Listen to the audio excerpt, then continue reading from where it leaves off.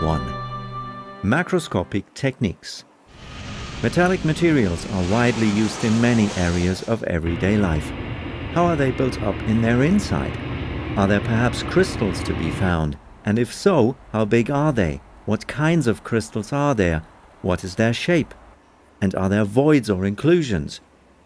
Metallography gives an answer. In this video, we would like to introduce the macroscopic techniques of metallography.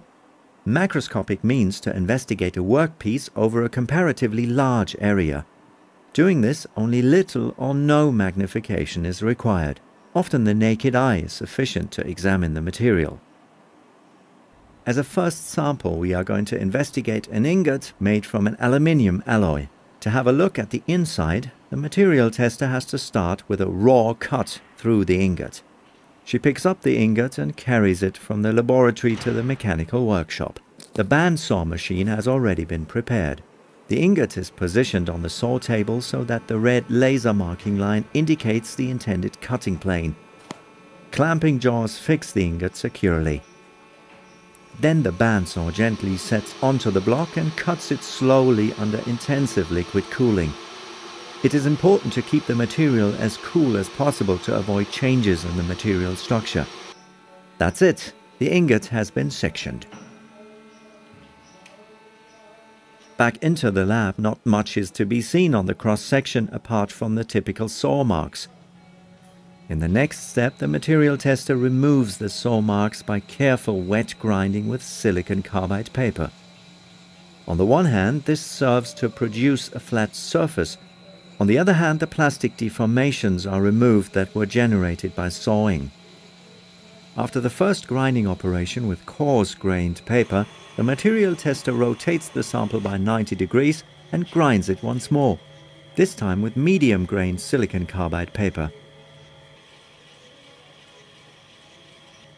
Here again she uses sufficient flushing with water. This keeps the sample cool and prevents the abrasive paper from being loaded with material particles. Now a flat, medium ground surface has been created, but apart from the grinding marks, nothing special can be seen. Our sample reveals its structure only by the final etching process. After washing and drying the sample, the material tester dips the ground surface into a suitable etchant. In this case, the etchant consists of a mixture of different acids. Special care should be taken here. The material tester protects herself with a lab coat, special gloves and safety glasses. After half a minute of contact time with the etchant, she washes the sample thoroughly with water and gently wipes off the grey coat of particles using cotton wool.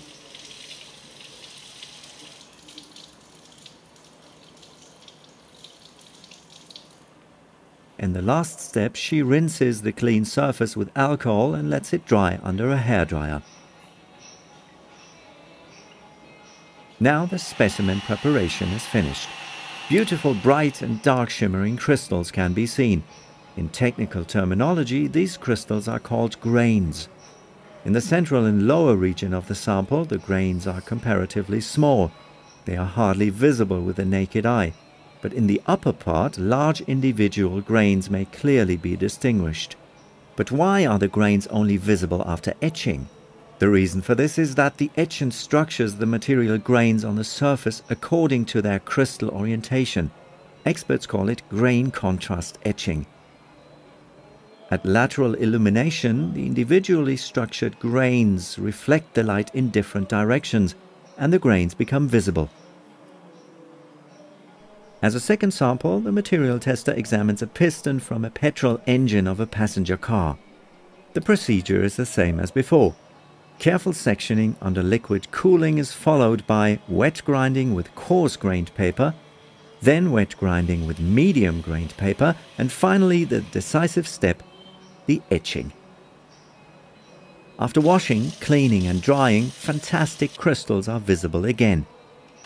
It should not be concealed that these crystals, these grains, are not perfect and uniformly structured crystals, but so-called primary grains. Within the primary grains, many other very small crystals and also crystal defects may be found, but these can only be seen with appropriate microscopes. Virtually all materials of our world can be examined metallographically. To show part of that variety, we will look at some additional test pieces made from different steels. All of these samples have been sectioned first. Some of them are so small that they have been mounted in resin for easier handling. And all of the samples have been wet ground with medium-grade abrasive paper. This was done towards the end of the preparation, as shown here in the case of the tooth of a gear wheel. After grinding, not much is visible except from the typical grinding marks. As before, the internal structure will only be revealed by etching. But now the material tester uses a different etchant. This time it is nitric acid diluted in ethanol. She holds the mounted sample with pliers and immerses it into the etchant. After a few seconds, she takes the sample out again, washes it thoroughly with water, then with alcohol, and finally dries it with a hairdryer. Now the preparation of the flame-hardened tooth of a gear wheel is finished. In this case, the individual grains cannot be seen, they are far too small. But what may be seen very well is the hardened zone, which appears light, and the central soft and tough region, which appears dark. Next in line is the section of an induction-hardened cylindrical shaft. The comparatively soft core is much more affected by the etchant than the hardened surface layer. Clearly, the induction-hardened surface layer can be distinguished by its light color from the darker core. This section of a splined shaft is induction-hardened as well. As a result of the etching process, the outline of the hardened surface layer may easily be recognized. The dark area represents the core that has not been hardened.